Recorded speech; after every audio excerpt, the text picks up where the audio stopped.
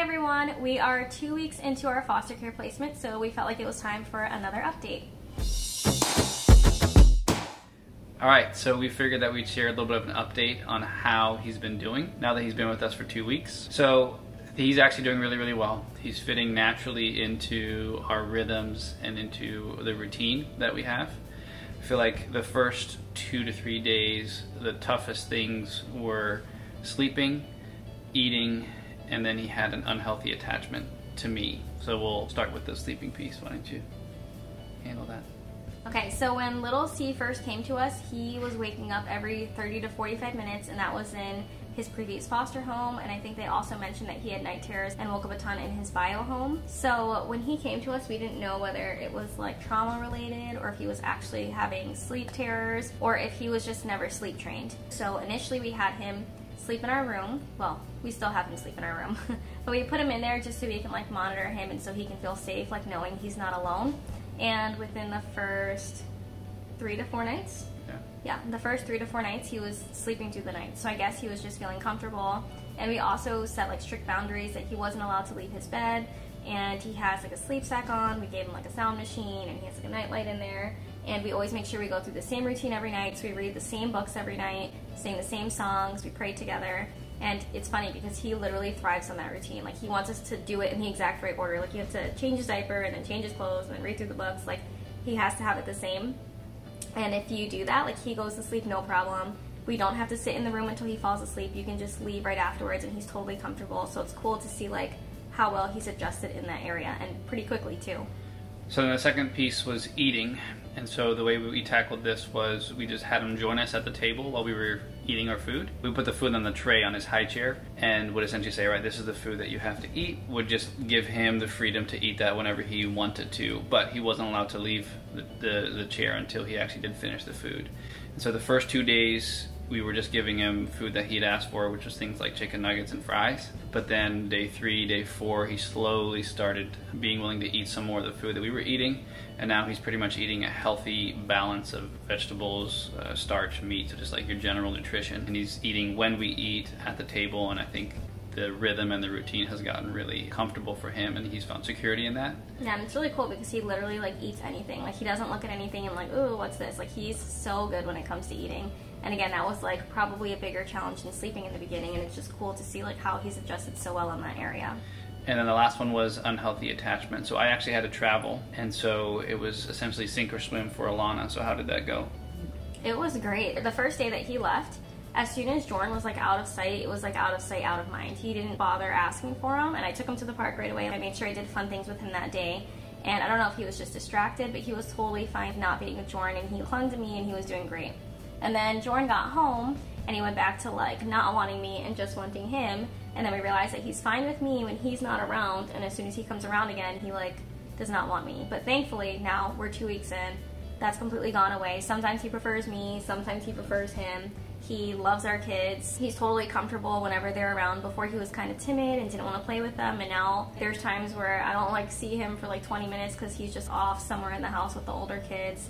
And it's really cool because before he would stay really close to him or stay really close to me because we were like his security blankets, and now he's just comfortable everywhere. Alright, so would you say that he feels like a natural kid to you? That's one of the questions that we've been receiving from like our friends and family that's been asking us how that's been going, is whether or not he feels like a natural kid to us. So how would you answer that question? So I feel like I definitely feel like I'm responsible for him, and he fits in so well. His personality is very similar to that of our older 2 kids. So in that aspect, it's been really, really nice because I feel like I haven't had to change like our lifestyle a bunch. It's really easy to go out with him and to go to like farms and do fun activities. He's not like a difficult kid to deal with. And so I definitely appreciate that about him, and there's things that I love about him. I don't think he totally feels like one of my kids yet because, well, obviously we're still doing visits with bio parents, which is expected, it's foster care. And I remember feeling the same way with our last placement, like they felt like our kids, and then they would like go on to longer and longer visits, and then they would come back, and I'm like just reminded that they're like not ours. which is good because we are doing a ministry by taking care of them while their actual parents can't. But I feel like I'm getting there where I feel like it'll just feel like he's a natural part of the family. Yeah, I feel like there's moments that he does. So for example, the morning when he wakes up, he's super happy to see us, and that's super cute and endearing, and it feels very natural and normal. But then there's other things that are a little bit unfamiliar. So if we're at a park and we have to leave, then sometimes he'll be a little bit stubborn in terms of coming with us, and so that's where it's like really clear, okay, this kid doesn't really see me as his actual parent, but it's really a mix of both. So I feel like there's moments for me that he does feel really natural, that's a natural part of the family, and then moments that he doesn't. But I think based on our past experience, the more and more time that we'll spend together, the more he'll just feel like a natural part of the family.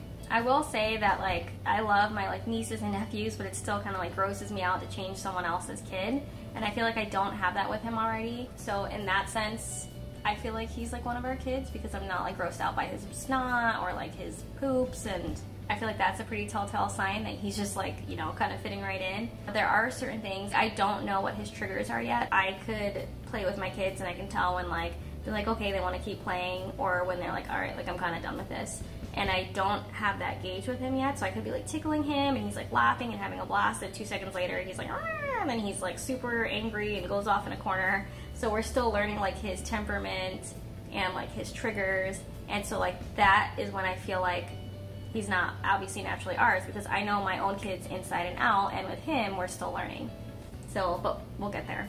So how do you feel our kids have been doing with little C and adjusting to having another kid in the house? Our kids are amazing. So there's another sibling. He has an older sister who we are taking in very soon. They keep asking for us to bring her in. They're so ready to bring in another kid.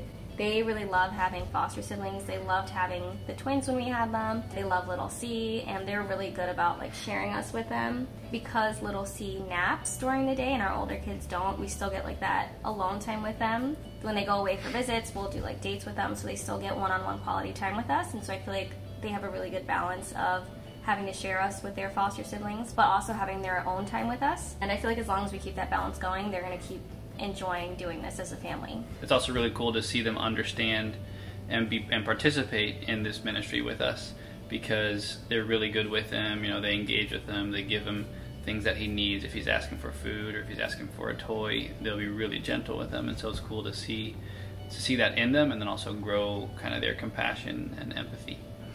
So that's been cool. Last question. What are your hopes for the next 2 weeks, considering that we're 2 weeks in now? So I really hope that he doesn't regress, because as we've mentioned, he's doing super well. And I know that as he becomes more comfortable with us, regression is a possibility, or he will just continue to be more and more awesome. I'm also really looking forward to taking in his sister. She is the same age as our son. They're literally a month and a half apart, so I'm curious to see how that's going to go, and I'm hoping it's not going to be a problem. I'm hoping it'll actually be really fun for the kids to have another playmate who's closer to their age, who's in the same developmental stage as them, and so we'll see how that goes. But we're excited to sort of bring her in and to see if that helps them both adjust faster, and just to see what she brings to this family. I would agree. I would say I'm eager to see him continue to feel more safe and secure and become a bigger part of the family and feel more natural. So those are things that I'm looking forward to. Alright, so that was our 2-week update with little C, and we will post another update as soon as the big sister arrives so we can keep you guys posted. Thank you guys for joining us on this journey. Don't forget to hit the subscribe button if you want to keep seeing these videos so you can be notified when we post a new one. See you next time.